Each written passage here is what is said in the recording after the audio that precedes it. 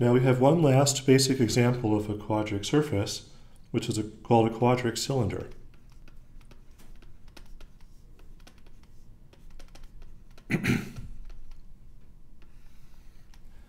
A quadric cylinder is a quadric surface where one variable is missing, doesn't appear in the equation at all.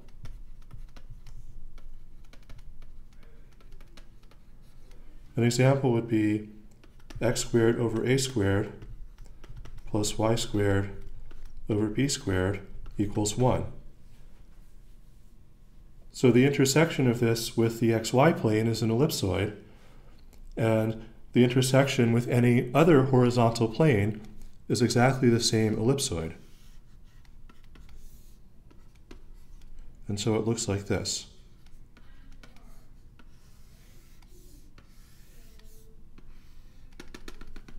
So all these slices are the same ellipsoid. In general, you just draw lines in the direction of the missing variable.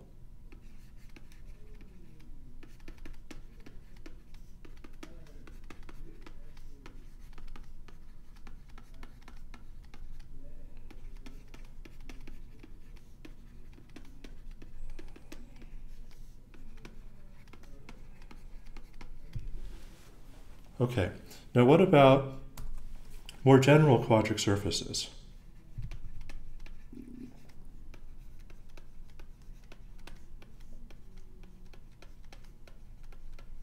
Of the form ax squared plus by squared plus cz squared plus dxy plus exz plus fyz plus gx plus hy plus iz plus j equals 0.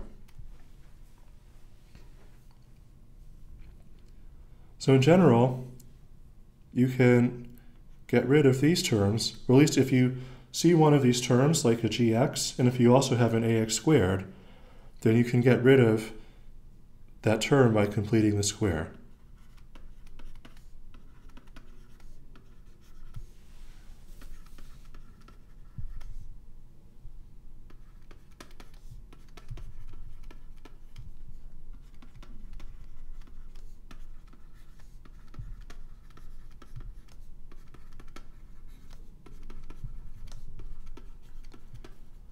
And that has the effect of translating your surface.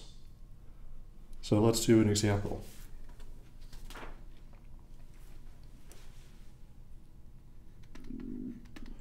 So let's look at x squared plus y squared minus 4z squared plus 4x minus 6y minus 8z equals 13. So we'll get rid of the linear terms by completing the square. So I can rewrite this equation as x plus 2 squared plus y minus 3 squared minus 4 times z plus 1 squared. And then when you work out all the constant terms, what's left is 22. So what surface is this? Well, let's introduce some new variables. Let's let x bar equal x plus 2. Let's let y bar equal y minus 3. And z bar equals z plus 1. Then our equation turns into x bar squared plus y bar squared minus 4z bar squared equals 22.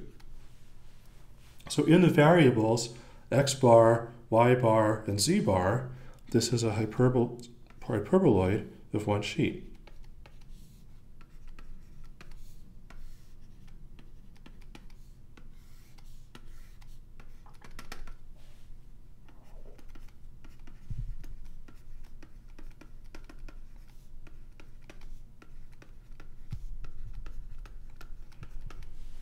But we want to draw the surface in the original x, y, and z coordinates.